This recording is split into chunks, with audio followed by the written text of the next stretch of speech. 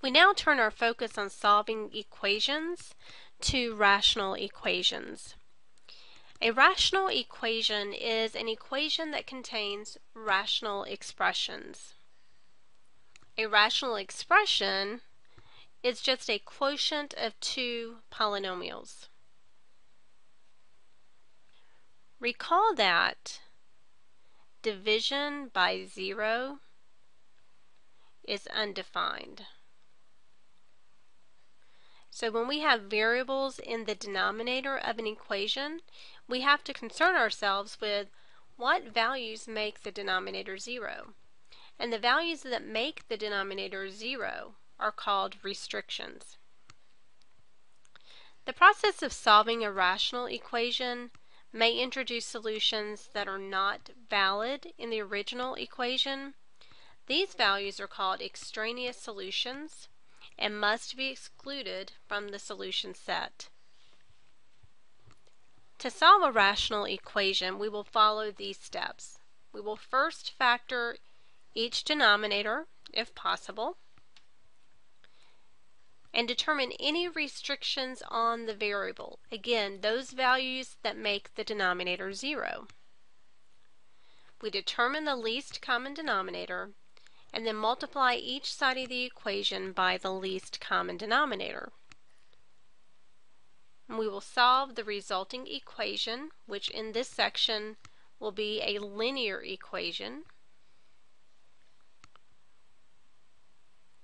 Solving this equation will yield the solutions of the rational equation. However, it may produce extraneous solutions.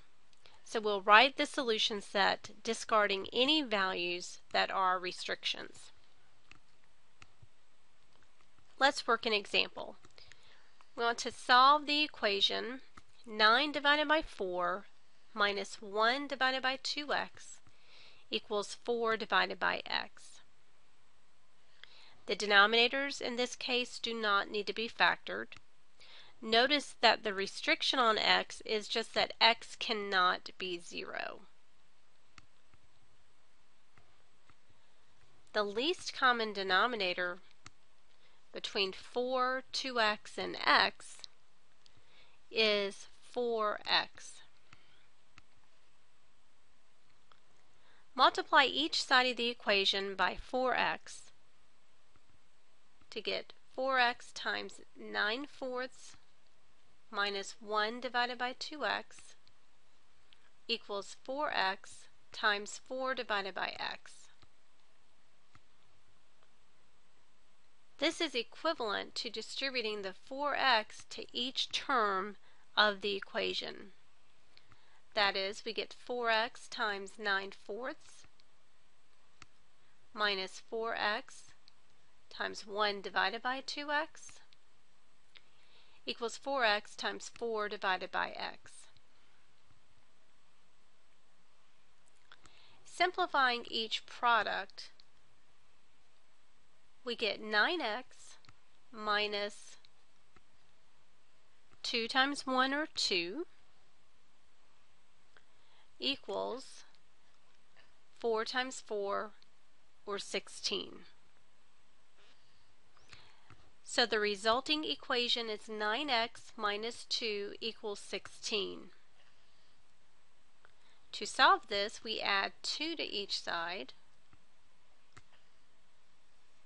to get 9x equals 18, and then divide each side by 9 to get x equals 2. The value 2 is not a restriction. It does not cause the denominator to be 0. So the solution set is the set containing 2. Now we can check our work if we want to by replacing the variable in the original equation with 2, and we'll find that this yields a true statement. Our second example is to solve the equation x plus 6 divided by x plus 3 minus 2 equals 3 divided by x plus 3. The restricted value for x is that x cannot equal negative 3.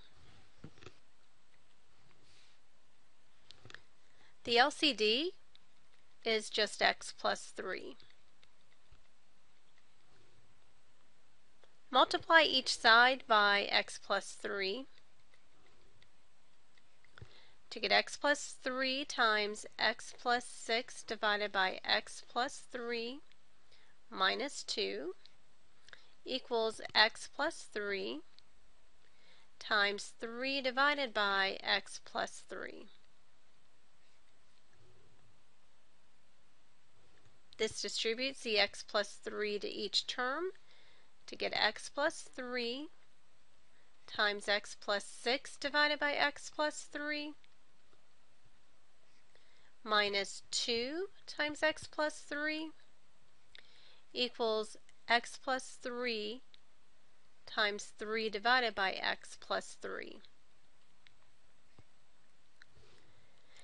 When we simplify each product, we get x plus 6 minus 2x minus 6 equals 3. Combining like terms gives us negative x equals 3. Recall that negative x is negative 1x equals 3. So we divide each side by negative 1 to get x equals negative 3. The value negative 3 is a restriction on the variable. It will make us divide by 0 in that original equation. Since our only possible solution is not valid in the original equation, we must exclude that value from the solution set, which leaves us no solution, or the empty set. It is important for you to note that negative 3 does solve this equation after we clear fractions, that is, this linear equation. It, however, does not solve the original equation, which makes it an extraneous solution. We solve one last equation. 1 divided by y minus 1 plus y plus 1 divided by the quantity y squared plus 2y minus 3 equals 1 divided by y plus 3. This equation requires us to factor the denominator of the second term. Y squared plus 2y minus 3 factors as y plus 3 times y minus 1. The restrictions on the variable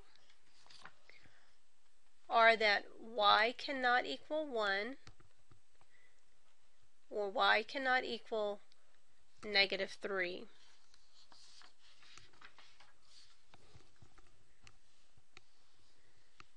The least common denominator is the product y minus 1 times y plus 3.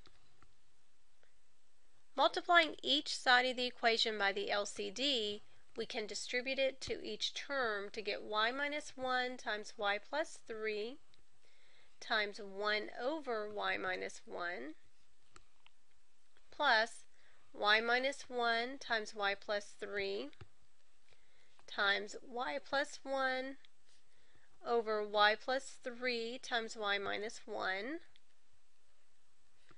equals y minus 1 times y plus 3 divided by 1 divided by y plus 3. Simplifying each product, we get 1 times y plus 3 or y plus 3 plus y plus 1 is equal to 1 times y minus 1 or y minus 1. Combining like terms, we get 2y plus 4 equals y minus 1. Subtract y from each side to get y plus 4 equals negative 1.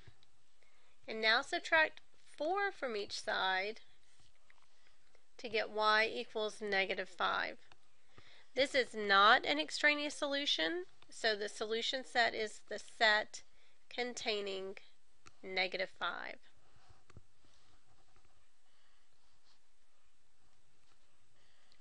Now, pause the video and work the skill practice 5, 6, and 7 to check your understanding of this concept.